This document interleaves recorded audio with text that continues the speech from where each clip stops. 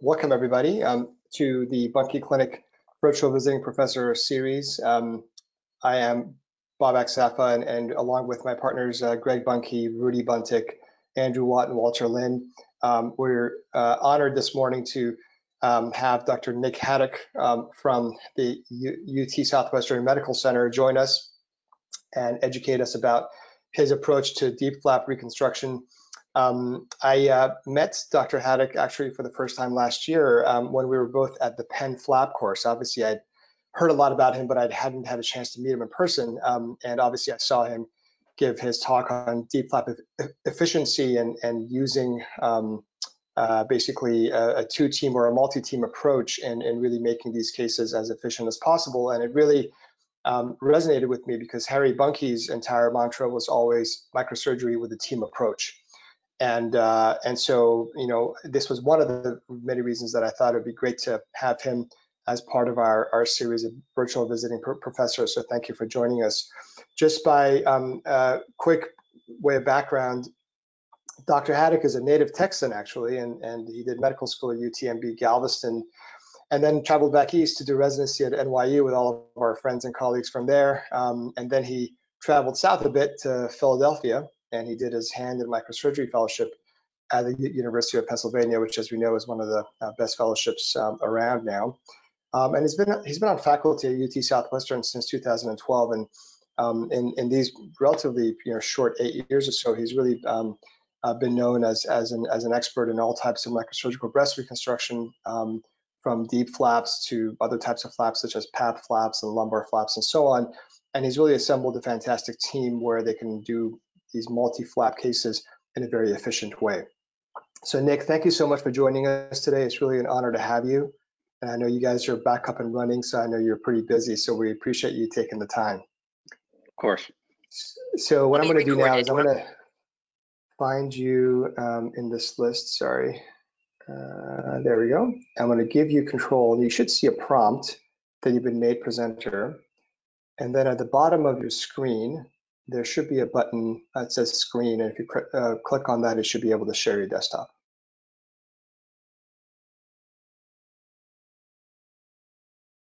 Okay, give me a second. It's asking for permissions. No worries. Okay, so I'm going to have to quit it for a second, and I'll come right back. No worries. No worries. Thanks. All right, everyone. So Dr. Haddock will be back on in just a minute, and we'll get started. As I was mentioning, the team at UT Southwestern. Oh, there we go. That was quick. Yeah, we are back on. You may have to give me presenter again, though. It looks like. Yes. Sorry about that. Let's see here. Make presenter. Yes.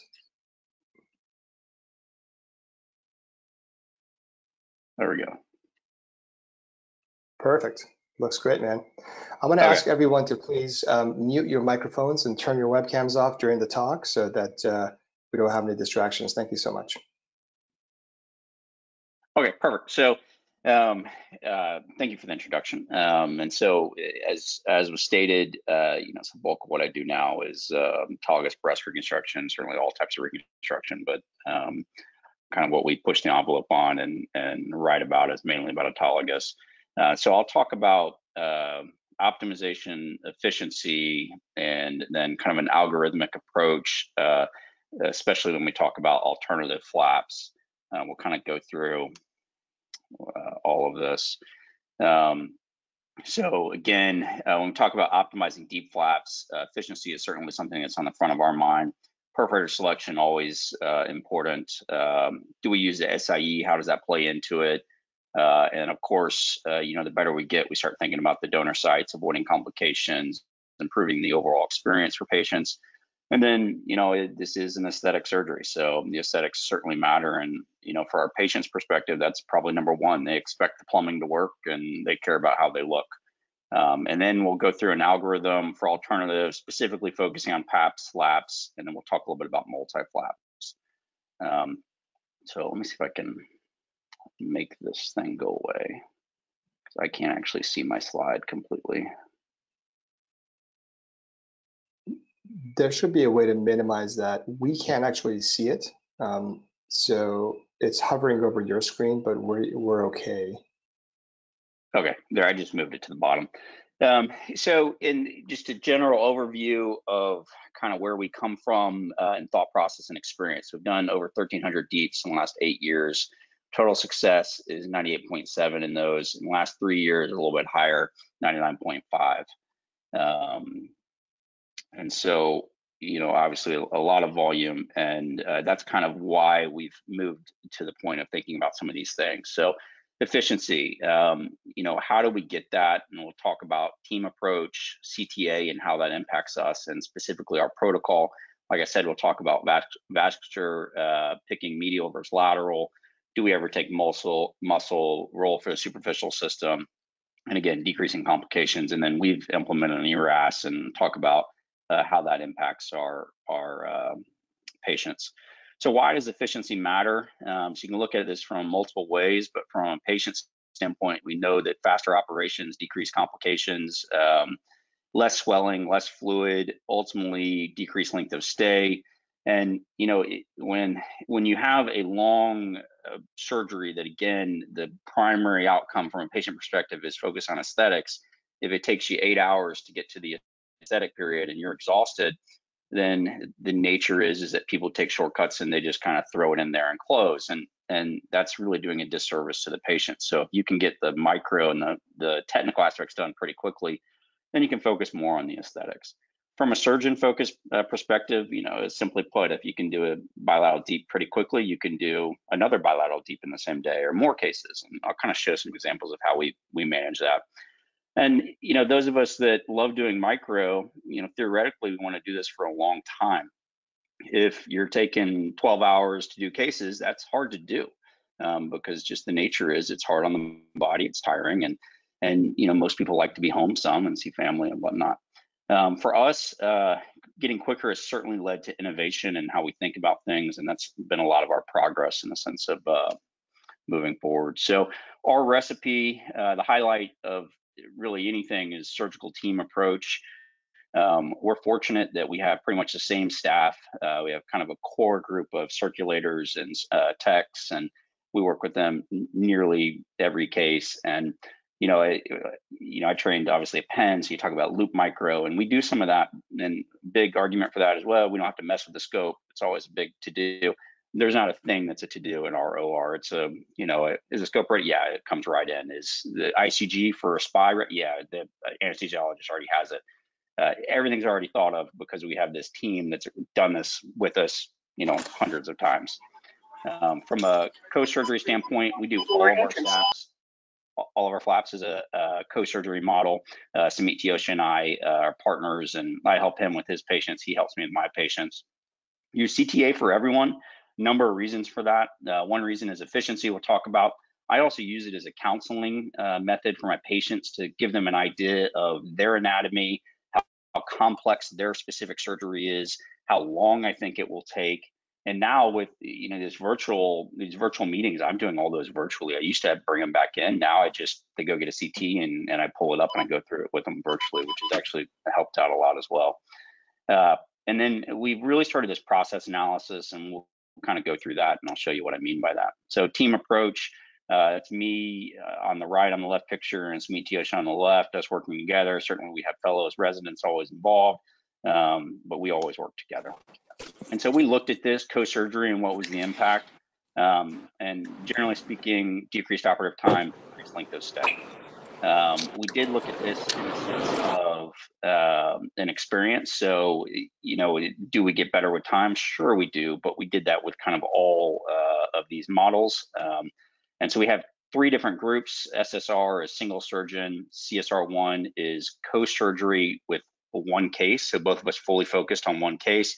Co-surgery 2, CSR2 is maybe we're doing 2 DIEPs on the same day. Maybe we're doing a DIEP and a couple of expanders. It means people are bouncing in and out. And generally speaking, we shave time. And this is a relatively early experience. We've actually gotten quite a bit faster than this. And just a very rudimentary cost savings. This is purely on OR minutes. If you start adding everything else, it's going to be significantly more than that. The other thing that we found, faster, again, length of stay. We shaved about 1 day from length of stay in both of these groups in comparison to the single surgeon. So CTA, this paper is coming out in October, was presented at PSRC last year. And basically what we did is we blinded ourselves. One of the advantages of having the co-surgery model is, in my patient, I can look at the CT, I can know where the perforators are, and I can mark the patient appropriately. And then Teosha is blinded to it, and he does the dissection without knowing it. So we can do a pretty well controlled study without potentially compromising care.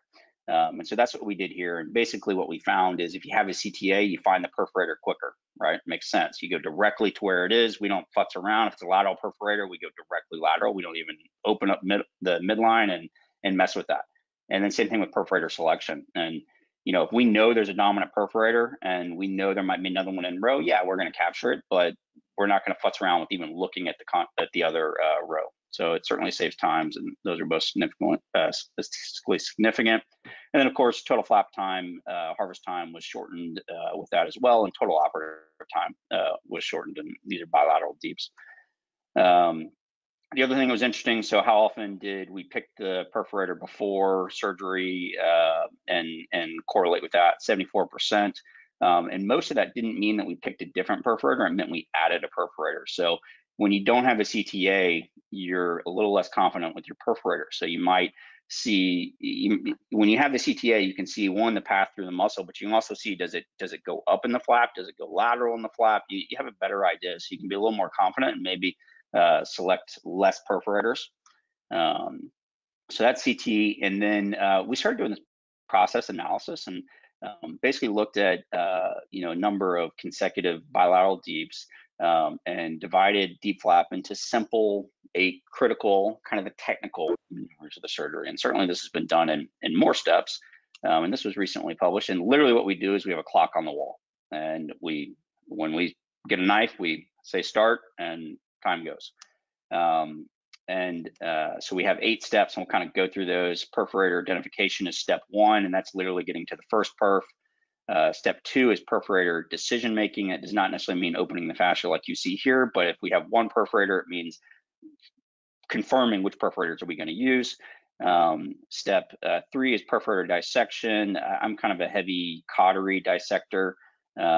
So I tend to try and keep one instrument in my hand and stay with it and kind of move that way. So I just put it down on 15 or 12 and I'll do a lot of the dissection, especially with a large perforator like this. I'll do a lot of the dissection with electric cautery. And then step 4 is pedicle dissection. And, this just means taking all the branches, and most people know all these steps, pretty straightforward. And then harvest, we try and limit our fascial incisions. So we do, use retractors to get lower, and we go pretty much all the way down. I know some people short the pedicle. We're all in training environments, and we typically don't do the micro. And I think you need a little extra length and size, and it just makes it easier. As Sir Letty would always say, is make it macro. Flap prep is just the flushing and whatnot on the back table. And then venous anastomosis, we use couplers and pretty standard technique that everyone does. For our arterial anastomosis, we do just 2 green Heifetz clamps. We don't use double opposing, and we do kind of this back up 180 degree, or back up and then march around each side. So just putting the clock on the wall, doing nothing else, we shave 73 minutes in operation. And it just shows, and certainly that's been studied in many facets of the world, paying attention to time makes you faster. We also looked at, the impact or how each individual type of experience and how that plays into this. And so certainly we would expect faculty to be faster. Faculty assisted means, basically a resident and faculty doing it together, or a resident doing it with the faculty assisting. And then the last group is a resident, and that generally means, faculty may not be scrubbed in, or faculty is observing and certainly giving guidance. And so obviously you see a big difference in times, and that's not unexpected, just based on experience. Busy slide, but again, statistically significant. You can look at the main steps. So perforator selection, experience is going to make that faster. And then the probably the hardest technical aspects, perforator dissection and pedicle harvest. So that's step 2, 3, and 4. Those are all statistically significant in all groups. And then total flap harvest time. certainly is different. And so when you look at just the faculty group, this breaks it out in the time and how long it takes for each step. And I think one of the ways that we specifically save time, this again goes to that preoperative planning and knowing what we're going to do. We are at the perforator, have made perforator decision, and are starting the dissection within about 15 minutes on any given case. And I remember I've been involved in plenty of DIEPs where, it's an hour in and you're still, trying to find the perforator and make a decision. Ours is 15 minutes, and that's pretty common and often even less than that. And then if you look at a total, so we get a flap up in less than an hour typically, sometimes much faster than that, but and that means, we've harvested the flap, and then micro is about 34 minutes. And like I said, we do typically that. The video showed one person doing micro, but we do typically do that in a group with trainee and faculty.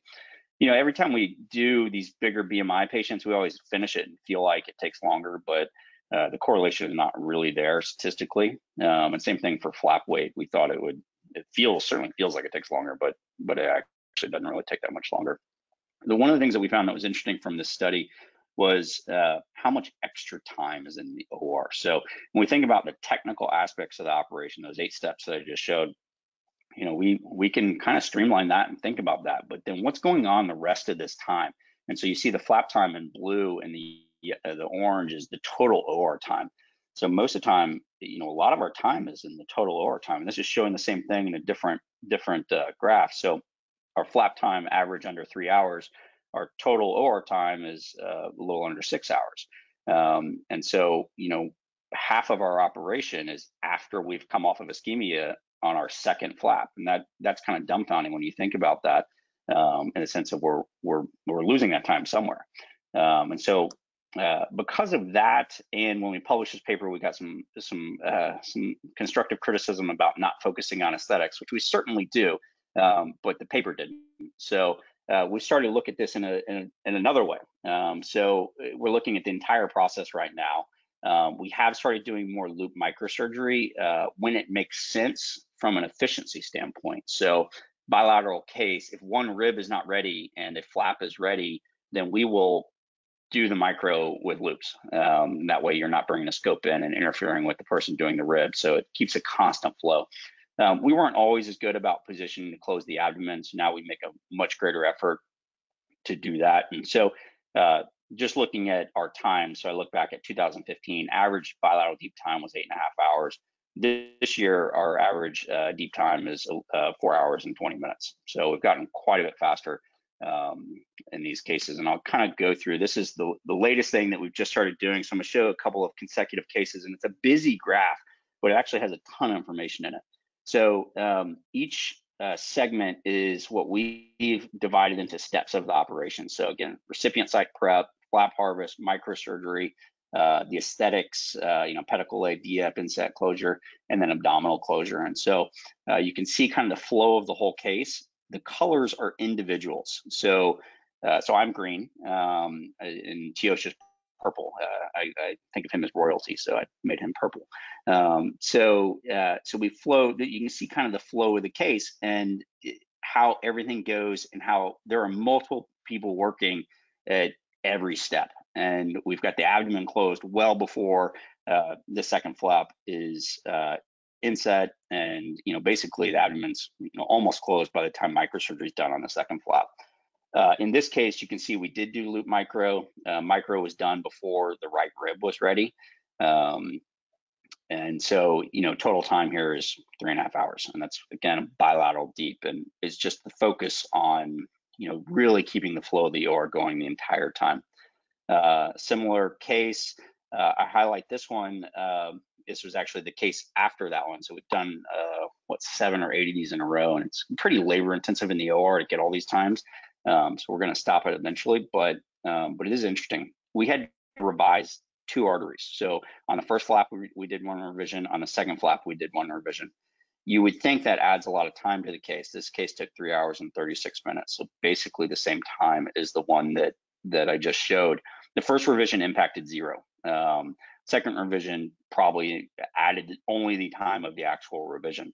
But if you think about that, usually we think that that's a huge hit to kind of efficiency and flow, and not always. Just another example of this. This was our third case to doing this, and again, 3.5 hours. I talked about doing more in a day. So this was Tuesday, actually, of this week. And so you can kind of see what is possible when you start getting quicker times and efficiency, and when you have this team approach. And you see more colors. We do have the luxury right now while we're back to full steam. Not everyone's back to full steam. So Teosha and I are pretty busy, but not everyone is running at the same pace yet. And so we have a lot of residents that are helping, and that certainly helps. So our first case was a bilateral PAP. We finished that in a little under 3 hours, and we went to a second room and started a bilateral DIEP. Finished that in a little under 4 hours. And then I had 2 other cases. So I did a unilateral TE and then a bilateral implant. And that's all in a given day, finishing by 4:10. So it's a 9-hour day, but it's 7 a.m. start. Not so bad, and that's a pretty productive day. And so that's what I meant when I said, if you can get quicker, you can do more in a day, and it allows you to still get home at a reasonable time. So that's kind of the efficiency, and all that is only possible with the team. Like I said, Dr. Teosha and I work together all the time, and we both kind of push each other in these aspects.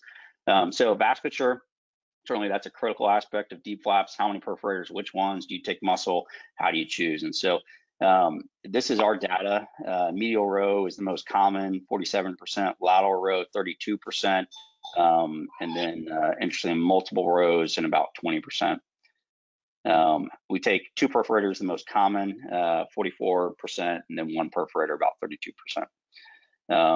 Do we do things other than DIEPs? We do, but not very often. MS trams, 2%, and SIEs, I hate SIEs, 2%. Teosha likes to do SIEs a lot more than I do, and I generally try and talk them out of it. But most of what we do are DIEPs. So we looked at this. One of our residents, Austin, a great resident we have, did a great study on this. And basically what we found was lateral row alone or with a lateral row plus a medial row reduces fat necrosis. And that makes sense. And that's what most people would agree with, because lateral row is going to support more of the lateral flap. Adding a lateral row is better than adding an additional medial row. So again, kind of that same thought process, but it's a trade-off. So lateral row does increase the bulge rate. If you're if you're honest with your results and look at your patients and talk to them, a lot more patients get, maybe it's a small bulge, it's not a hernia, but a lot more patients get these than we actually are honest about. And so we do a lot of effort to preserve nerves, but still, people do get bulges, and lateral row has been shown to increase that. So what does that mean? It doesn't really answer the question. So standard criteria for us, we want a relatively large vein, ideally visibly pulsatile, palpable. That's the perfect situation. If multiple perforators in the same row, then we do include them, but you have to keep in mind your lower perforators will decrease your working pedicle length, and we try and limit nerve damage. So if there's a tiny perforator that's low and there's a big muscular nerve going in between those two, we are likely not to take that lower perforator. But that's a judgment call, and that's an experience thing. And I think we all continue to learn and be humbled by this operation. And so, here, pretty straightforward. You see a sensory nerve, but we don't see a motor nerve. If you have these 2 perfs, we're taking those. It's going to add 0 time to the operation. They're spread out. They're in the exact same row. It's going to damage no muscle. That's kind of a no-brainer. Gets a little more complicated when it gets like this, and those perforators aren't as big. You've got, one that's either medial or an intermediate, and then these other 2, and this muscle in between. And this is when it becomes a judgment call, and it's kind of more of an experience thing. And we are not a big high pitch clamp and SPY group. We have done that, but we generally don't. In my opinion, when you look at these 2, if you take those 2 perforators in the same row, they're spread out pretty well. They're probably going to perfuse the entire flap. What about the role of the SIE? So we've looked at this, and so with 1,000 consecutive flaps, how many SIEs did we do? It was about 30. What was our flap loss rate? It was close to 7. That's, in my mind, that's unacceptable. And what was fat necrosis? How many of these flaps had fat necrosis? 50%. To me, that's an unacceptable choice when you look at those numbers. And I know a lot of people do SAEs and love them and say they're perfect, but it certainly doesn't damage the abdominal fascia. But I'm not willing to accept those rates. We will do dual plane flaps, dual pedicle flaps, and we've probably done more than 21 now. But in those, it's a little more complicated because you're doing a little bit more micro, but zero flap loss rate in our experience, and the fat necrosis rate does decrease. And so again, I think fat necrosis, we aren't always as honest with those results in general, compared to our DIEPs, which is about 13%. Adding that SIE as a secondary vessel does decrease it. So again, dual plane, what does that mean? And this is a perfect example of a dual plane and when it's indicated. So here you see a DIEP, you see the cranial extension with the Heifetz clamp on it, and let's spy it. And lateral flap is completely dead. And so we knew this was going to happen, and you'll see why in a second. But so that entire lateral flap is not perfused. So what we did was we hooked up the SIE, which happened to be lateral to that area, into the cranial extension. And sometimes we do that on the abdomen, sometimes we do it on the chest. And then, so this is why, so we did this one on the abdomen, and this is why you can see it, those dotted lines, that's a scar. So she'd had a previous surgery. So there was no perfusion past that scar. And then the SPY after connecting it, you can see the DIEP and the SIE, and there you see the lateral extent of the flap. And so that allows us to incorporate, it's basically two flaps if you think about it, because there was no perfusion past that kind of gray line you see there. So moving on, decreasing adverse events, complications. So SPY, I've shown a couple images of that. This is another is a paper that's coming out in October looking at our experience with SPY, and we're not, we have no, I didn't say this at the beginning, I have no disclosures, no conflicts of interest. And so we're this is kind of a pure SPY study without saying we're funded by anyone. And we like the SPY, and so 506 DIEPs, again, 13% fat necrosis rate, and we used SPY in 200 flaps, and basically showed that we decreased fat necrosis from 16% to 8.5. What was interesting is we also resected less volume. So without SPY, we're resecting more of the flap and still having a higher fat necrosis rate. So we do use it, and we mainly use it after we've plugged in the flap on the chest. Burden of fat necrosis is another thing that I think is underappreciated. 0.69 revisions related to fat necrosis, 1.22 more imaging studies. So we actually looked at not just our visits, we looked at visits to the oncologist, medical oncologist, visits to the surgical oncologist.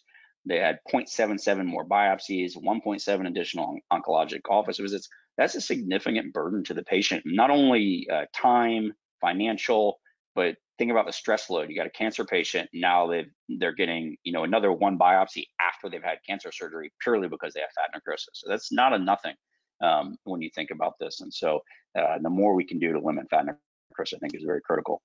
The other thing we've done recently in the sense of trying to limit bad outcomes is we started really looking at our abdominal closure protocol. And so we put together a simple 7-step protocol. Most of these things people do. We just made a point to do all of them. So limit central subscarpal fat excision, we triple point the umbilicus, abdominal flap perforator preservation, limited central abdominal flap elevation. We always wash out the abdomen, thing, but easy to overlook. We always do rectus. Can you please turn your microphone off? Can you please turn your microphone off? I'm trying to find you in the list. Thank you. Sorry, Nick. No worries. We always do rectus plicatus. So we always do that. Again, this is cosmetic operations. So we always are treating it like we would for a tummy tuck. And then we started excising the umbilicus, and we'll kind of talk through that. Specifically, higher BMI. When we look at the CT, that's another advantage of going over the CT with the patient, is I'll look at the CT, I'll say, you see how high your umbilical stalk is? It's 4 centimeters, 5 centimeters. Can you imagine the blood flow once we take everything out? And it kind of makes sense to them once you say it that way. And they actually agree. And my classic line is, when angels don't have belly buttons and neither does Barbie. So generally people feel pretty good about that. But umbo hernia is the other thing that we do. We'll remove it. So pretty standard, limited central undermining, perforated on the abdominal wall, if you can preserve that. UMBO, we studied this as well. Minjung is another one of our residents. She's graduating, going to MD Anderson for fellowship next year.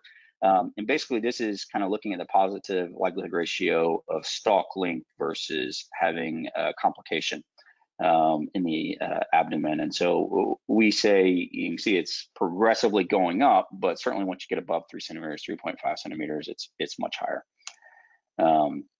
And just paying attention again to these, handful of steps, we at least decreased our abdominal complications, and that's one of the hardest things in this operation is managing the abdomen afterwards. And so basically, you can see in our experimental group, which wasn't really an experimental group, except for the only thing we truly changed was adding the excision of the UMBO, and then we just made sure we did all those other things every single case.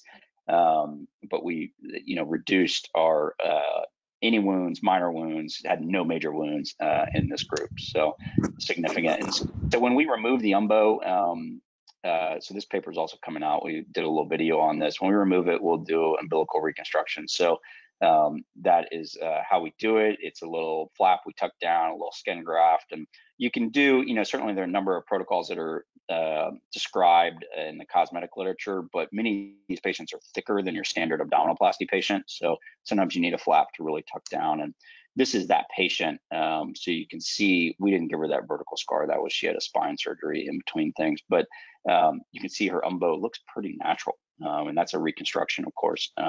So I think sometimes they look better than you'll see in our other results. I think they look better than our other results.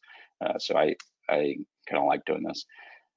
ERAS, certainly not everyone, but most people are starting to do this, to do high volume, especially with DIEPs. And so it's a multimodal approach. We do a lot of it's counseling and just telling the patients, you're going to go home after 2 days.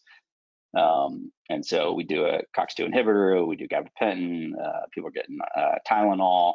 And then in the OR, we are doing the lidocaine bolus and the lidocaine drips.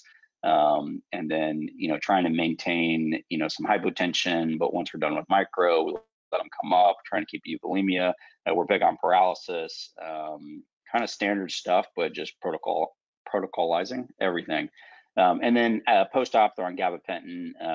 Clear liquids are started day 1 or day 0 and advanced. Many patients eat the night of surgery, regular food, and then they're out of bed either that evening after surgery or the next day, depending on how fast it is, of course, DVT prophylaxis. We did incorporate liposomal bupivacaine tap blocks. We do them ourselves in the OR with the abdomen open. We get an ultrasound out and we do it ourselves. And that has also changed the experience for our patients. So when I first started, my length of stay was 5 days for a bilateral DIEP. And so with time, you can see just getting better, getting faster. It started coming down and really kind of plateaued around 3 3/4 days. And so that was 2015 on. And so then we started changing things. And so we added the ERP or the ERAS, and then we added the ERP plus Exparel. And so if you look at these two groups, prior to, this is immediately prior, so it's a pretty pure data in the sense of time of surgery and whatnot. So pre-ERP, we had a length of stay at 3.6 days. Just adding the ERP, we dropped down to 3.2. Adding the ERP plus Exparel, we dropped down to 2.6, all statistically significant. And then, of course, hot topic everywhere is opioid consumption, and same thing happened. So decrease. So all of those things are going to make a better experience for the patients. What is shocking to me is I will routinely round nowadays with Exparel and the ERAS. I round the next day after surgery, and the patients will literally say, "I have no pain," and it just dumbfounds me that we do this massive operation, and it's a pretty common response that we get. So we'll switch gears to aesthetics and kind of go through this. Certainly, and no breast reconstruction talk is complete without talking about aesthetics. So we talk about volume, projection, footprint, the skin envelope, symmetry, scar pattern, nipple position. And those are kind of the things I think about. And certainly, If for residents, if you haven't read the series by Blondeel for breast reconstruction, this is how I have always thought about it, but it certainly shapes it out. So footprint, the base of the breast, kind of non-negotiable in a sense. You can certainly do fat grafting to potentially help with that, but you have to give that. The conus is probably something that you can negotiate a little bit more. Again, with volume, you can add fat grafting. Plenty of people will do an implant under a flap to give more volume, so that you can manipulate a little bit more other than your flap. But skin is probably the most non-negotiable. If you don't give the patient enough skin during a flap, then you can't fix that later. And so with an ideal situation, this is easy. This is a bilateral nipple sparing mastectomy, relatively full abdomen. And so my typical thought process is most of the time contralateral, but not always. So a hemi flap goes up to the chest. We can take off kind of the corners to shape, and then we'll do a subscarpal resection cranially to help it taper off. And so that's kind of a typical nipple sparing result. Her scar comes up a little bit high, and don't look at her abdomen, her scar looks horrible on the abdomen. But generally speaking, that's a pretty straightforward operation because the patient starts off pretty well. We'll kind of flip through those. Another similar situation, not that big, where you get enough tummy and matches pretty well to what she did preoperatively. So instead of just showing good results, let's talk about some mistakes. And unfortunately, not all these patients are mine, but at least some poor results. And so this is not my patient, but this is from Parkland, our county hospital. And so just to look at this, and in the old days, you finish this case and you high five and everyone's happy because it's a success, but you really haven't solved the problem completely. So you don't have enough volume, don't have enough skin. Some patients don't, so it's easy to say, well, I'll just lift the left side. Some people don't want that. So some patients don't want to look more cosmetic. They want to look like they did before they had cancer. And so it is our job to try and figure out what our patients want and provide that for them. So this patient's not going to have symmetry. She's never going to have symmetry without giving her scars on the left. And the scar is in a really high medial unfavorable location. Now that may have been unavoidable based on history, but just from a critical standpoint. This is another, not my patient, but I think the surgeon probably did a extended DIEP or abdominal based flap, but probably could have done a full double flap. So still not enough skin. Certainly you could reduce the right side, but even so, not enough skin, not enough volume. And so no symmetry, and again, a high scar, and you notice there's no projection. I suppose you could put an implant underneath this, and that would probably help. This is my patient. So this is one of my first early on DIEPs. And so patient had a history of lumpectomy and radiation, having recurrence, and we did left breast reconstruction, and it's not a good result. And so there's no question I should have done a double DIEP, and that's what I would do now if I saw this patient. But we didn't. So we did not provide enough volume. I didn't even correct the notching. That is uncorrectable at this point without another flap, because you need skin there. So in this notching goes up into the, can y'all see my cursor? Yes, we can see it.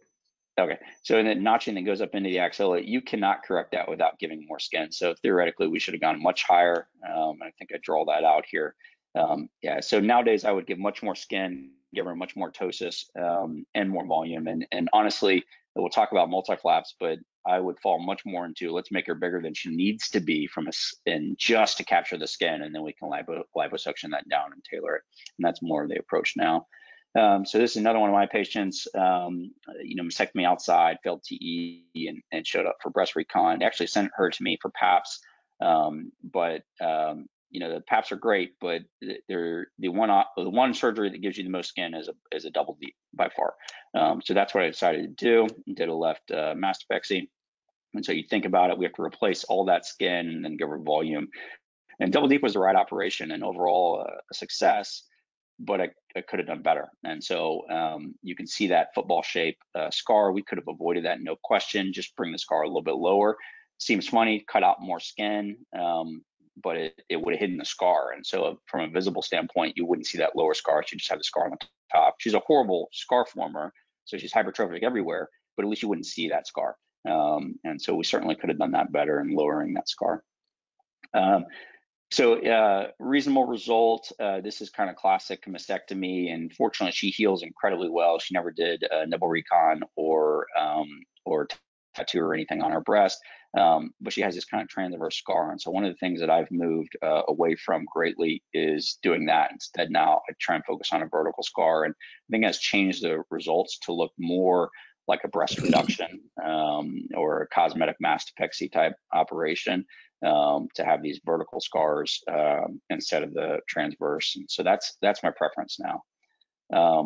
I'm going to switch gears to kind of our algorithmic approach, but the one negative of these, I love the Zoom and these go-to meetings and whatnot, but it does make it difficult for it to be interactive. I don't know if anyone has any questions, or we can do questions at the end. Yeah, so there are a number of questions in the comment section to me directly, but I'll just ask them at the end. So okay. Yeah, go ahead and keep going.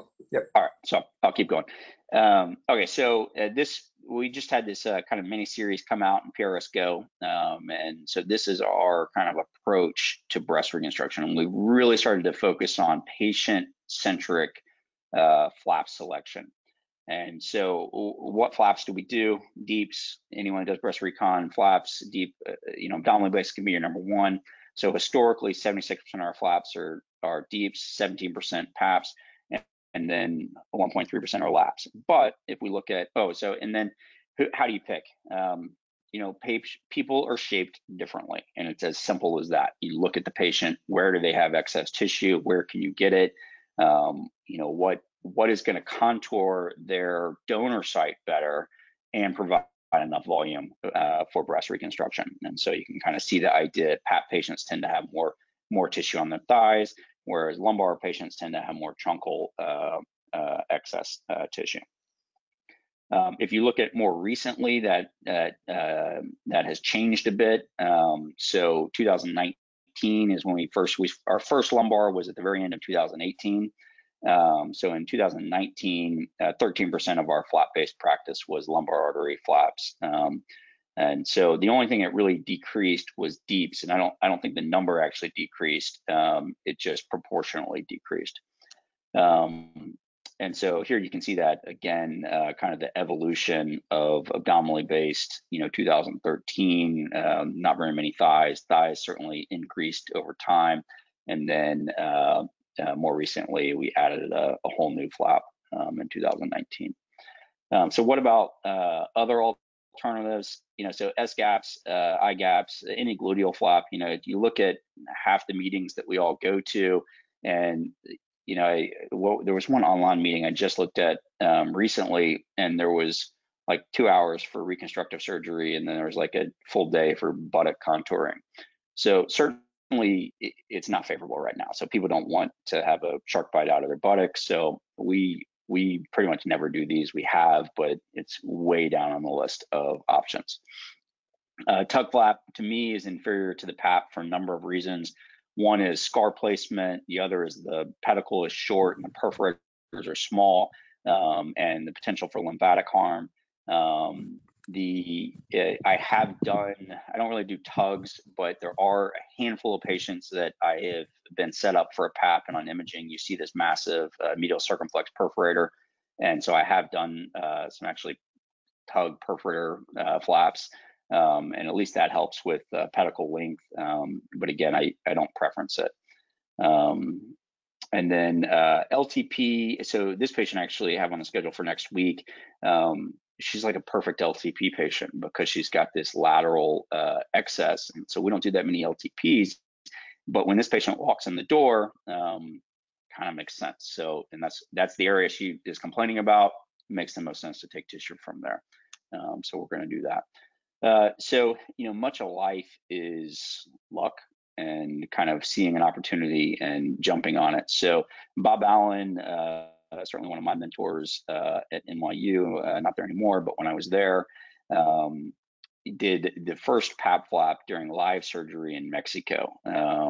So he's obviously an excellent perforator flap surgeon, and he was not planning on doing a PAP. He thought he was doing it in the crease eye gap. Perforator, instead of going up to the gluteal, actually went down, and the PAP flap was born for breast reconstruction.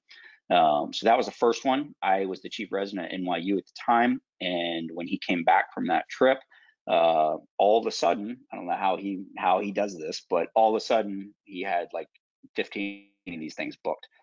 So I did the first 27 PAP flaps with him by pure luck that I was on service at the same time. And so when I graduated as chief resident, I had more experience with PAP flap breast reconstruction than most people, which was fortunate. And then certainly have run with that as best I can.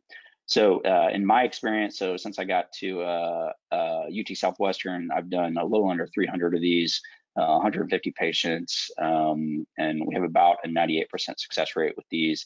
Our success is a little bit lower than in these flaps, and I don't think it's a problem with the flap. It's that often we do these flaps in stacked situations, and the ones we typically lose are the buried flap that we plug into the caudal internal memories, and you know, we catch it late and lose it. So not an unacceptable success rate, but something that we're constantly thinking about trying to improve. And so PAP, front artery perforator, the vessel runs through the adductor magnus, variable path, but this is kind of a pretty classic path for the vessel. And so it's more central for the thigh and more central for kind of the bulk of what most people have in their thigh for a flap in comparison to a tug or gracilis perforator. So indications in our series, most of these patients are thin, 43% under, that's thin, and maybe not thin where y'all are, but thin in Texas, 43% under 25. Abdomen not available secondary to previous surgery, typically abdominoplasty, and 22%. And like I said, we do include these as an adjunctive source or double PAPs, and we'll talk a little bit about that. Flaps are typically 401 grams, pedicle length about 11, typically one perforator, sometimes two, and typically perforators about 1 to 1.5 millimeters. So early on, we were doing all of these prone, which adds a complexity to the operation. We did this imaging study looking at CTs and MRAs and perforator location, and found there's a cluster of perforators immediately. That allowed us to flip and start doing these operations supine, which certainly changes the entire operation. We did, this was Corinne Wong, who's now in Denver, but she had worked with Sansir on a number of these injection studies, so she actually helped us with this. And just an injection study, an anatomic study where we dissected out kind of the entire thigh area and with the PAP perforators and injected them, and then did CTs to look at the perfusion. And these always underestimate perfusion. But basically this said, and this is at least would justify why people do VPAPs or the vertical PAP. I don't preference that, but it does give significant perfusion in the vertical dimension from these perforators. And so we've written kind of two papers, 101 and then more recently 265 series. And I'll kind of go through that in kind of these things: incision planning, marking, and inset, recipient alternatives, and whatnot. I'll just kind of go through each one. So imaging is critical for all our patients, as I said already. In PAP specifically, it does a couple things. It lets us know where the perforator is, and that does dictate how we design the flap. There are some patients that you have to go lower than the gluteal crease. And in those patients, I like to counsel the patients. If they have a low perforator, I'm looking at the CT, I'll say, look, your perforator is low. It's your anatomy. That's why your scar is going to be visible. Not because I don't like you and I want to give you a visible scar, or not because I'm not a good surgeon. It's because your anatomy, and that really helps. Also, same reason, if the perforator is low, then I'm more likely to bevel in the thigh, which is helpful to know. And then it tells you when to slow down. So I typically go pretty quickly up to the adductor, and if the perforator is real superficial in the adductor, then you need to get slow pretty quick. And so we'll go through that. So marking, this is an early marking. I showed her result earlier from a breast standpoint. I think I did, or I will. But anyway, so height is about 6 to 8 centimeters based on perforator location and pinch. Well, I don't mark like this anymore. These incisions are very lateral. Now I mark like this, so I'll stop it in the gluteal crease, and I think that ultimately gives a much better result in hiding the scar. And so here I mark the patients the morning of surgery, immediately before. This is all I do for marking. And so, you know, sometimes we put them in underwear for comfort, and then a little beveling, and that's it. I don't mark the front preoperatively. I think that's obviously very uncomfortable. So when they get to the OR, this is what they look like. We frog leg them. I typically do the dissection from the contralateral side. I'll complete the markings that go right up to the adductor longus. People talk about stirrups and lithotomy, and I have done that. I tend to be a surgeon that, in my perfect world, I have 2 cauteries when I do this operation. I have a hot one and I have a cold one. I have an Adson and probably a tenotomy and a bipolar, and that's really all I need other than some retractors. And I tend to set all that right in front of me, and you can't do that with stirrups and lithotomy, and it becomes a mess, and I tend to drop things. So some people like it, I don't. So I do it from contralateral, and so here's an example of a typical PAP harvest. You're gonna make your skin incisions. Like in SIE, we do always dissect out a transverse branch. You don't see it in this patient, unfortunately, but most patients have a transverse branch of the saphenous. I've never had to use it, but you know, I like bailouts. So I've lifted the gracilis, we've retracted it out of the way, we're opening the fascia over the adductor magnus. There's your perforator. And so this is when it becomes a judgment call. The adductor is a pretty large muscle. And so I will at least split some of the adductor around the perforator, and depending on how superficial that muscle is, or the perforator is, I will start elevating the adductor off of the perforator, or I will split it. So if it's very superficial and, you know, centimeter of muscle, then I'll probably just split it. So I split it here for a little ways, and then it starts getting thicker. The perforator dives down into the muscle, and so at that point, you're going to see I'm going to change plane. So I place 2 Gelpies, self-retaining retractors. I like Ragnells to lift. There are always branches that go posterior or go deep and go superficial. That's what gets you into trouble. So you have to really watch those. I have now dropped the rest of the adductor down, and I'm going above it. And so I refine that pedicle, and I'll take it all the way up to the profunda. And you can see the veins always get big. The veins are always adequate size. Artery sometimes is a little bit of a mismatch, but the veins are sometimes bigger than the mammaries, certainly on the left side. So here you can see I've isolated that, and then we typically go ahead and cut. We control our vessels and go ahead and cut them. And I'll place a clamp on the vessel, and then we finish the lateral dissection. And I find this much safer because then you have the pedicle right in your hands and you're looking at it, and you can do your dissection laterally. I typically will jump into the fat. You see I'm starting to get out. There is some posterior nerves, so you want to watch out for those. That's a typical flap. And so when we bring up the chest, this is my preferred way of inset. So it's coned, and it's coned caudally. So it looks like this. This was my very first PAP, and it went great, and I was real happy. And then I had to fat graft her multiple times afterwards, and I still never fixed a problem. So it's subtle, but there's a little indention laterally, and that's because I coned her like that instead of the way that I just showed. And you know, that's really hard to fix, if not impossible to fix. I probably fat grafted her 3 times and could not get that to come out. So you know, avoid it in the first place is much easier. So typical PAP. This is the patient I showed earlier with the scars that are a little bit wide. You know, I actually show her results to patients all the time because I don't think her scars look that great. And I think that's helpful to give people a realistic idea. But the scars do go pretty wide. Contours improve, but scar is certainly visible. Another patient, bilateral PAPs, nipple reconstruction. Her scars go wide, but she's a great healer. So it's, you know, it's interesting. It's, you know, most of this is genetic and how people heal. Same operation, but her scars are much less visible.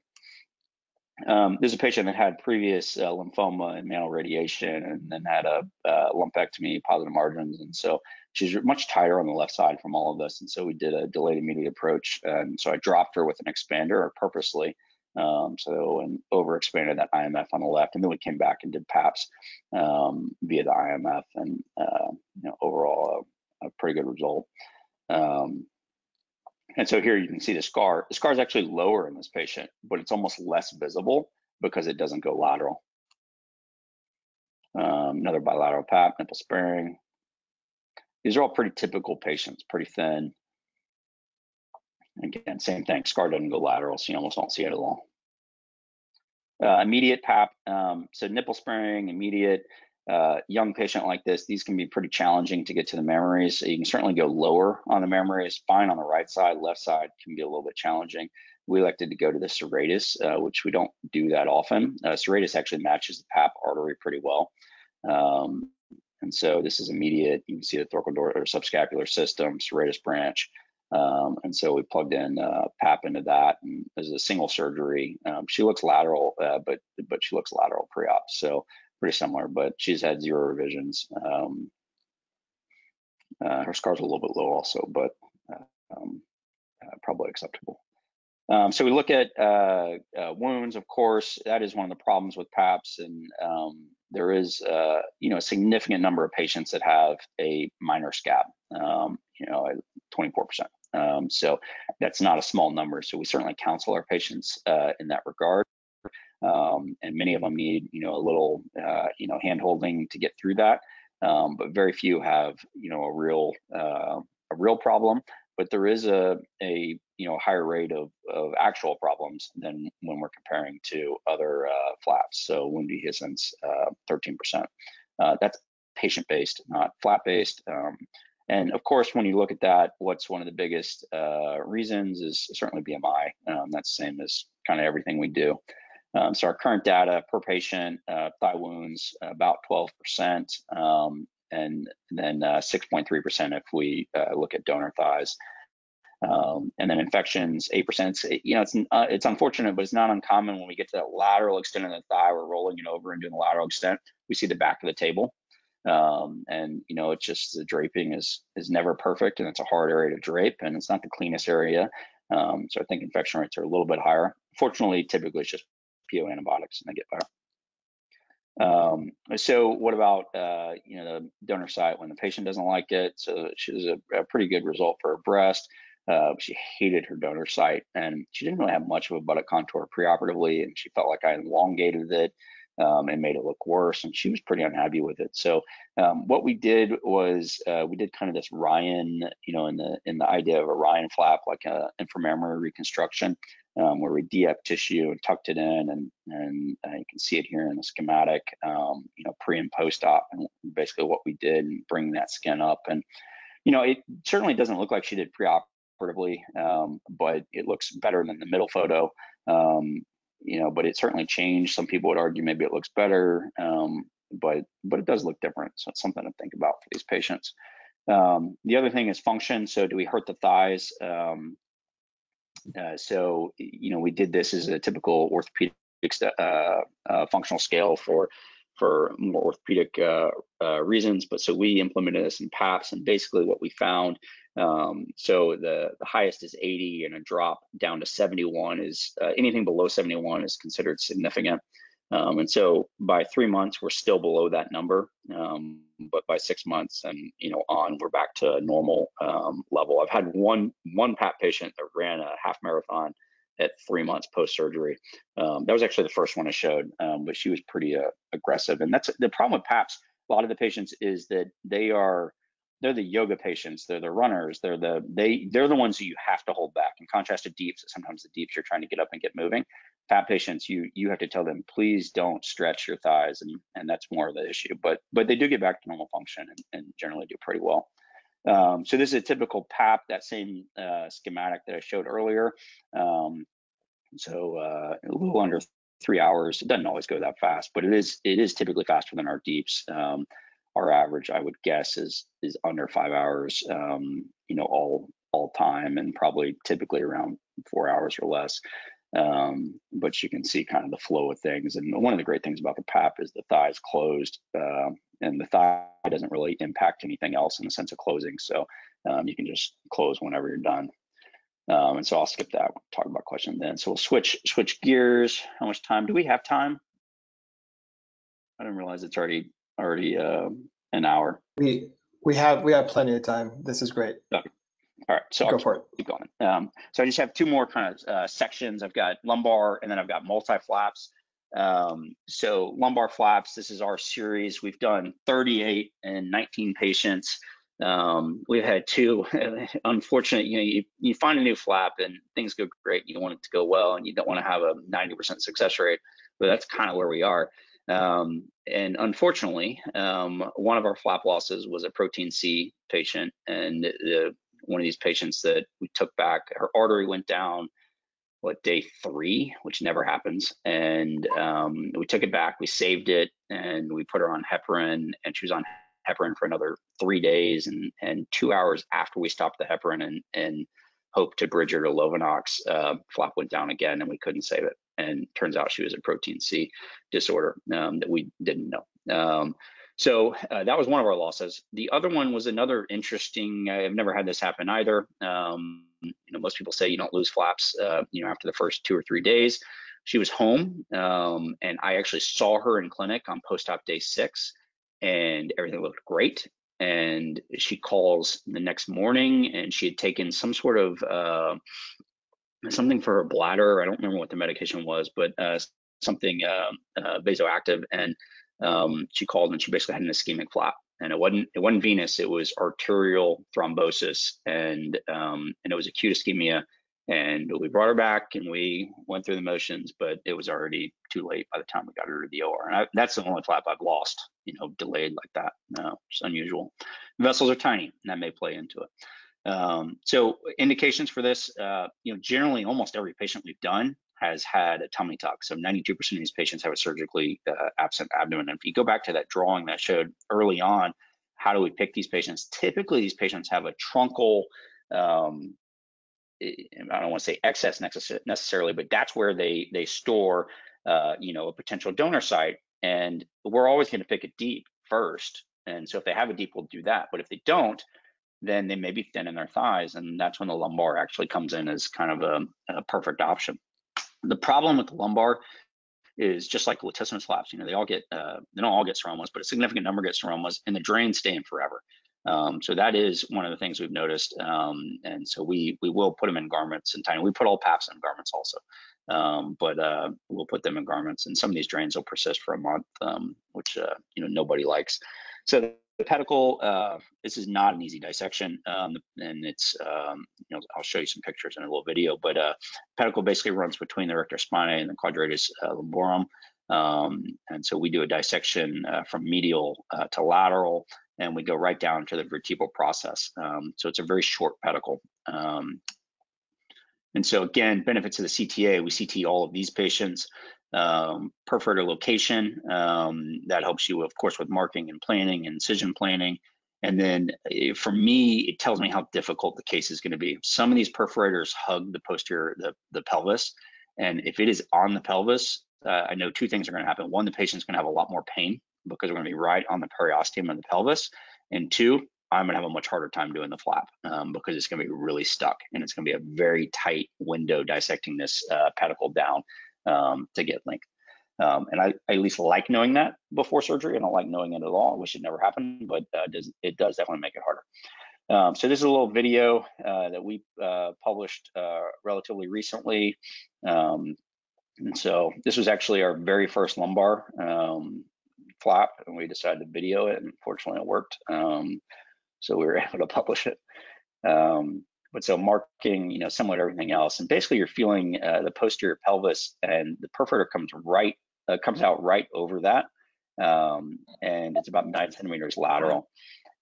And then so we fortunately have learned from others' experience. The Blondill's group does these, and it's a 4 centimeter pedicle, which is impossible to work with. So we do these jump grafts from the DIEP, and like I said, most of these patients have already had a tummy tuck, so the incision's there.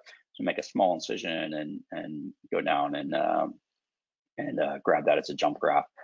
We then do this medial to lateral dissection, and once you come over the rectus spinae, you drop into kind of a groove, and then you'll find the perforator, which you can kind of see here. You're about to see once I move my hand. There's the perforator. The dissection is very tight. It goes in between these muscles, but it's encased in fascia, and the fascia can be very rigid. And so we'll dissect that out. We'll go lateral, and then we're harvesting the flap here. You could see just there how short the pedicle actually is. We do progressive tension for closure. I don't like progressive tension otherwise, but we do it here because of the seroma rate. We then do microsurgery on the back table. This is while the patient's being flipped. So we're connecting that jump graft to the lumbar artery flap. And then we'll bring that over to the chest. And so here you can see, well, real quickly, you could see the pedicle. It's only 4 centimeters, and our jump grafts are typically about 6 centimeters. And then, you know, plugging in the chest, like we said, pretty typical micro. And then SPY, and looks good. The lumbar is actually shaped incredibly well. You basically just sit it in, and that was me putting my hands up saying, huh, it looks great, because it just kind of sits in there. And very easy to inset actually. And so this is our series. This was our 30. This paper is actually coming out fairly soon. And so our first 30 of these. And the things I highlight here are that the pedicle length, again, 4 centimeters. It's really short, and we'll go right to the transverse process, and you can palpate that bone, and we don't go any further. Early on, I think Blondel did go further, but they had some neuropraxia, and I don't want to mess in that area. And if you get bleeding down in that hole, it's a really tight hole, and it's a mess. So the other thing that I highlight here is the ischemia time is really long. So you know, almost an hour and a half. And what I didn't say, so this is, our first one was a stage surgery. So you notice there was a unilateral. After that, every single one of these has been a simultaneous bilateral reconstruction, which does complicate the situation. And I'll kind of go through the flow of that, but it increases ischemia time. And we think potentially increases your revision rate. So per flap, we got about 27% revision rate. Now that's not per anastomosis, right? So there's 4 anastomosis per flap. So it is, you know, per anastomosis, it's much lower, but that's a lot higher than our revision rate for other things. And I think there's a couple of reasons for that. One, this flap is encased in this fascia, and if you don't release that fascia, then the pedicle doesn't flow well. And we learned very early on, we kept revising flaps, and then we started releasing all this adventitia and fascia, and then they started flowing better. So we've stopped revising as quickly. I think the other thing is this ischemia time. That's a pretty long ischemia time. That may play into our revision rate. And so our flow, we start, as you saw in that video, we start on the chest, we start on the tummy. We then close the tummy, we staple the chest, we flip, we harvest both flaps. So typically I'm on one side, Tiosh's on the other. We will prepare both, I should say. We don't fully harvest. We harvest one, that one goes to the back table, and micro begins on the back table. We close rapidly that one side. We harvest the other one as soon as we're done closing. It goes to the back table. We close the other side. We flip the patient. Micro is happening on the second flap by now. The first flap then goes to the chest and is being plugged in. And when that's done, the second flap comes up and is plugged in. So the sequencing has to work out well, and that's obviously why we have you know, a higher ischemia time, and I think why we have more revisions. But we'll see. And so here you see that exact kind of flow. We've harvested both. We've closed the abdomen. You see our jump grafts. We flip over, dissecting out the flap, and now we've harvested, connected, and here it is on the table inset. Like I said, you basically just sit it in there, and she looks pretty good. And so this is without any revisions. Abdomen could certainly be improved. You could probably improve the breast a little bit, but pretty reasonable. And like I said, you just set this flap in there, and it really contours very well. Scar, we're still kind of working with. It does end up a little bit higher than we would like. But if you look at the contour, there's some debate. Are we just hollowing out the flank and the lower back, and that makes the buttock almost look augmented, or are we lifting the buttock? Maybe a combination of both, but you can certainly see that in that photo. Another one of these, you know, post-op, good result. And so here, same thing with the buttock. You can see it looks a little more round. On the pre-op, you can see it's almost kind of this, you know, shape here, and then now it's more round. So I don't know. I mean, most people are tolerating the higher scar. So that's kind of laps, and then we're going to finish quickly with just when one flap isn't enough. So about 20% of our practice is multi-flaps. It's pretty high percentage. And again, this goes back to kind of what can you compromise on, and you cannot compromise on skin for sure, and footprint is kind of debatable. And so we've looked at this, and certainly there's criticism when you start talking about doing all these stacked flaps, and is it safe? And that's kind of the big question. And so in our series, most of our double flaps, or most of our stacked flaps, are double deeps, and then about 30% of them are 4 flaps or double bilateral stacked flaps, and then stacked paps is a smaller number. And so certainly, as you would expect, BMI is going to be lower in our stacked flaps, procedure time is longer, and the flap weight is going to be less, because these are, we don't just do these and we don't need to, so we only do them when we need the volume. One of the biggest things is, the DVT rate is higher, so we're much more likely to give these patients Lovenox to go home with. One of the critical things with any time you're thinking about stack flap is your recipient side vessels. So internal mammary is certainly our first choice. If y'all haven't watched this video, at least our residents think it is helpful. And when you're doing a stack flap, you really do have to open up the chest quite a bit. I'm not going to show the video, but it's certainly available in PRS. And then so, we looked at this again. This has certainly been discussed many times, but we kind of felt like caudal was more of a problem. So cranial and caudal are your two kind of recipient sites, and the other option is an intra-flap, side branch of either a DIEP or a PAP typically. And, generally speaking, at least statistically, there's no difference, but still I think we have more problems with caudal, but you just have to be mindful and really pick the best vessel. So it's a case-by-case specific. So the times that I get worried about caudal is left, radiated, maybe infection from a previous implant or expander, and those are kind of the big problems. Right tends to be pretty forgiving, certainly bigger. The other thing is, we're our own worst enemy. So we've become known certainly regionally for PAPs and for kind of salvaging failed recon. So we get these patients that have already had failed DIEPs, and we have to do double PAPs. And when you have a failed DIEP, mammary is less than ideal to go back to, so we tend to go into the subscapular system, and we'll use the serratus plus the thoracodorsal or a side branch of PAP. And again, one of the go back to the theme, co-surgery is key and communication is key, and we're constantly talking. And so if I'm dissecting out a PAP and I see a high branch, I'm talking to Yosha, who's up in the subscapular system, saying, look, we might have a branch here, as a recipient site. And so there's a lot of back and forth. Another theme, CTA, we love CTAs because it helps us plan. And so same thing, double DIEPs, we use the CTA to know, are we going to need to go caudal, or are we going to have a branch that we can plug into on the abdomen? So we typically know that before surgery. And so this is a patient that was referred to us from outside, previous implant, radiation, loss, and then kind of this draining sinus that you can't see that well. She's incredibly thin, BMI 22, and you wouldn't think that a DIEP would be ideal, but she really needs a lot of skin, and the double DIEP is what gives you the most skin. And so that's what we decided to do. And so you can kind of see, if we're thinking about DIEPs, that's what we need. We need volume up top, we need skin down below plus volume down below, and that's what the tummy gives. It's only a 420 gram flap, but enough to match her other side, and certainly a reasonable result in a very thin patient that we had to replace that lower half of the breast. Another patient, thin, and again, large resection of skin, so double DIEP.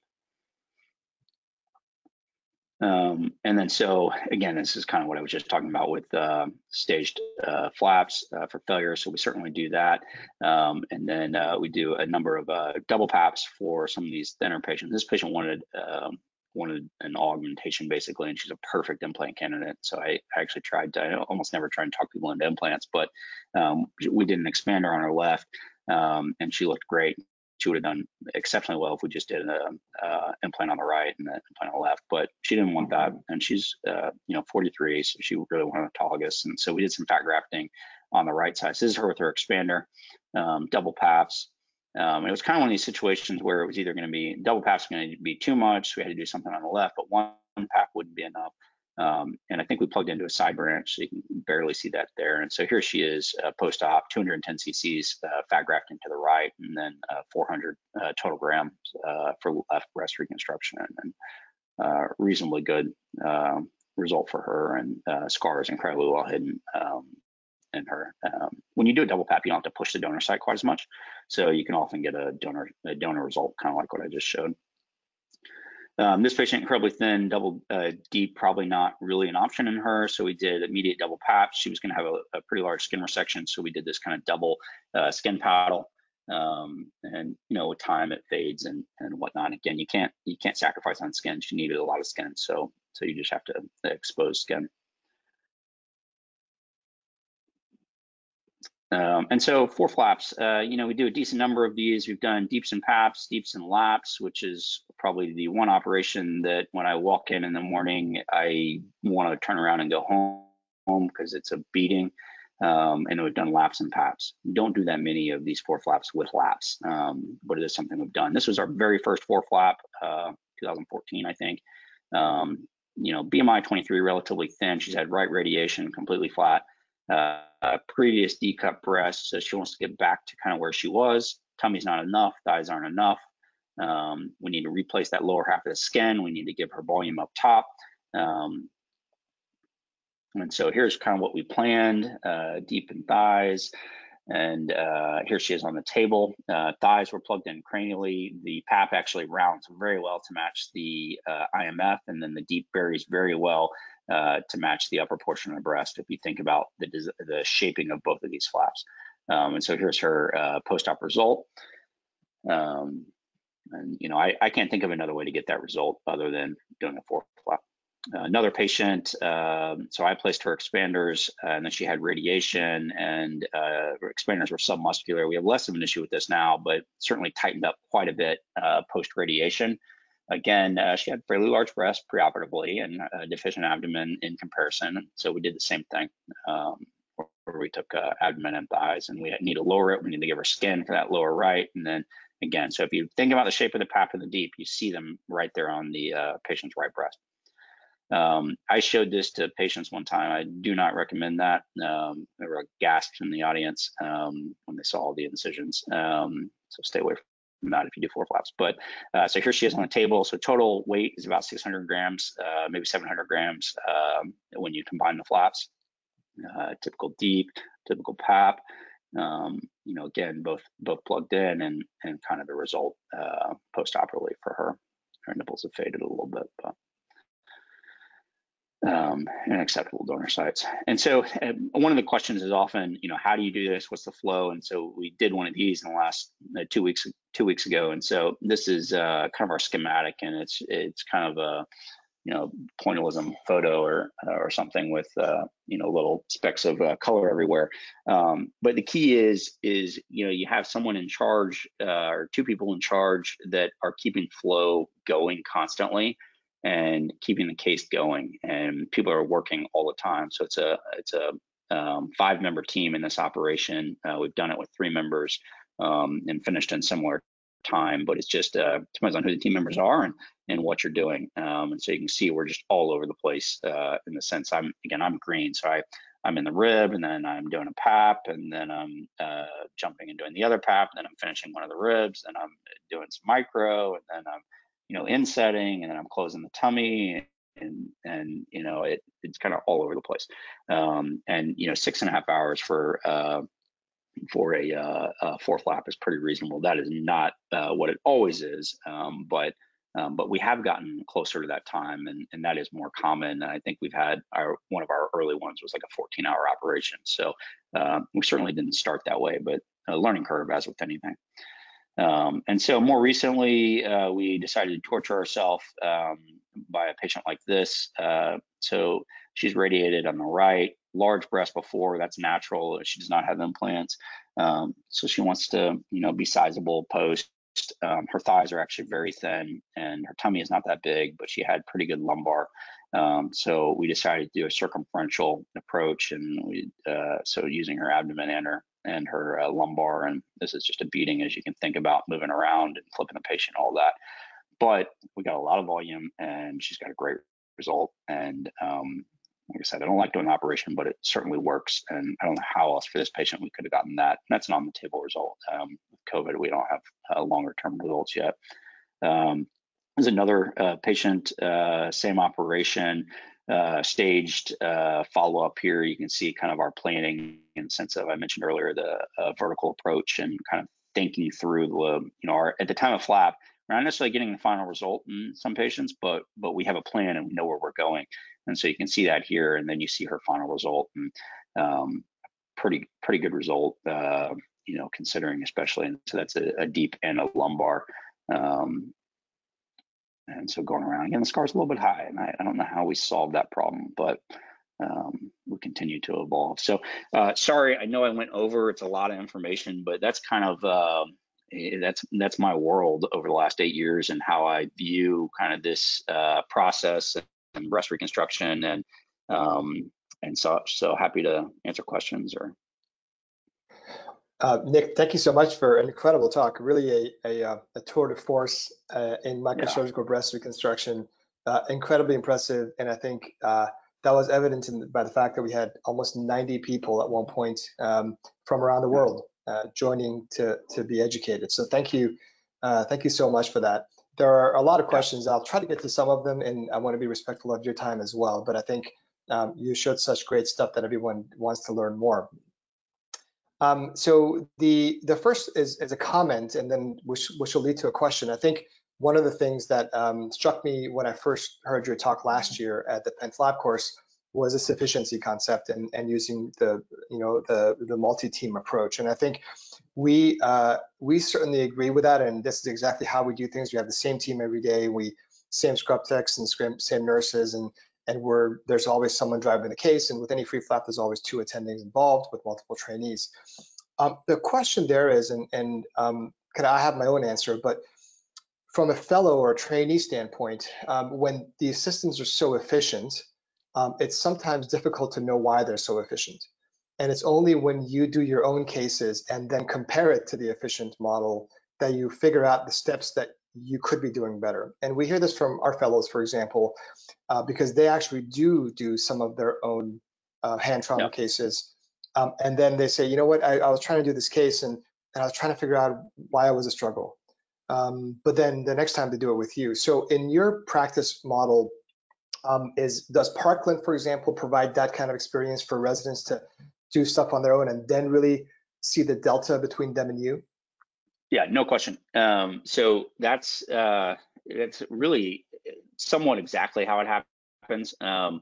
Most people that get involved in these cases are a 4th year or above, right? So, when you look at the people that I had in those diagrams, it's usually the standard OR, if in a normal situation, is going to be me and Teosha and either a fellow or a chief resident, and then maybe a 4th year. And so they're involved in this whole thing. And, I didn't point it out, but in that day, when I showed the full day that we did on Tuesday, if I went back to it, you could see that the second case, the second flap we did, I actually did nothing on the DIEP, and Teosha only was involved in DIEP dissection for like 10 minutes. So, and that's, now it doesn't mean we're not there, and we're certainly there and we're, supervising and whatnot, but they're getting autonomy right then even in our private, practice. Now it's a very controlled autonomy, but, and again, that depends on the team. And to your question, this same team we've been working with, and we've been kind of doing these efficiency models and looking at everything over the last, 2-3 weeks, and we were comfortable with the team, and they've kind of watched us kind of power through and work together with us powering through, and then we're like, okay, you guys, get after it, and the time didn't change, right? So they were able to do that. And yes, Parkland, so our typical chief rotations, they actually rotate with us first, and then they go to Parkland immediately afterwards. So so they get to kind of see how, I don't like to say it this way, but to see kind of how it's supposed to be done, if you will, right, and then go over there and then kind of figure it out. And then there's certainly the opportunity to then circle back around and come and get involved. Yeah, no, I think especially when you're doing these multi-flap cases, I mean the DIEP plus lumbar flaps, I think that's bilateral. Those are Yeah, I definitely. don't recommend Um, that operation. so first, a technical question with that, then more of a philosophical question. So when you're doing the DIEP flaps and you're doing the lumbar flaps, what are you using for your interposition vein grafts? Because you're presumably using the deep inferior epigastrics for that case. Yeah, so we're still doing so the way that case works is we still use a deep jump graft, and what we literally do is, again, we prepare the chest, we dissect our deeps out just like we normally would, but we maintain cranial blood flow. So instead of clipping anything going cranial, that is still supported.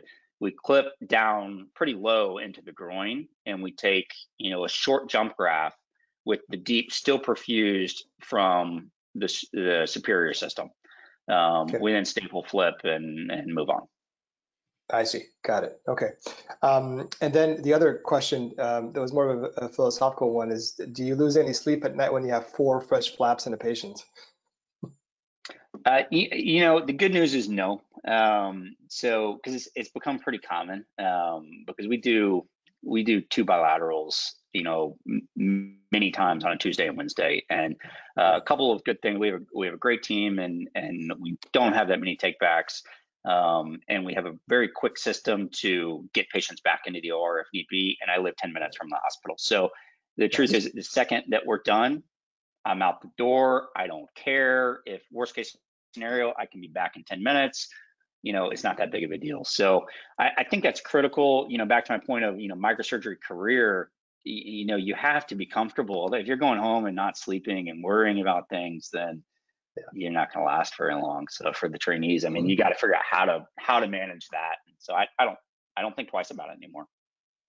Yeah, and I think the same is true in most of our practices, extremity trauma and replantation. And I think the longevity part of it, if it's taken you 5 hours to put a single digit back on, it's just not going to be something you could do for a long time. The software that you were showing with the time management, can you tell us a little bit about that? There were a couple of questions about what software you use and who's doing the tracking. It looks a little bit like our good friend Evan Garfine's Six Sigma kind of platform, but tell us a little bit about that. Yeah, so I know Garfine well. We're good friends, and so I should credit him because I've talked to him many times about process, and it's how we approach things anyways. But he certainly with Sigma and all that has made us think more about it. Now, I wish I could say that was a streamlined process. It is not. That is Excel. So that is as simple as putting that in time, and it's painful. Part of the reason why we've been able to do it right now is purely because of COVID, because we aren't as busy as we would be outside of COVID, and we aren't doing as many flaps, 2 flaps on the same day right now.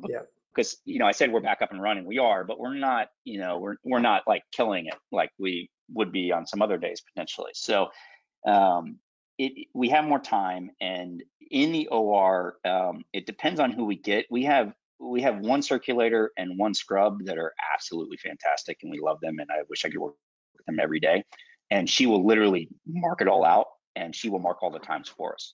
If she's not in there, or if either of them are not in there, then it's a lot of communication, and we're doing it ourselves. And kind of each person is marking their times for their individual steps.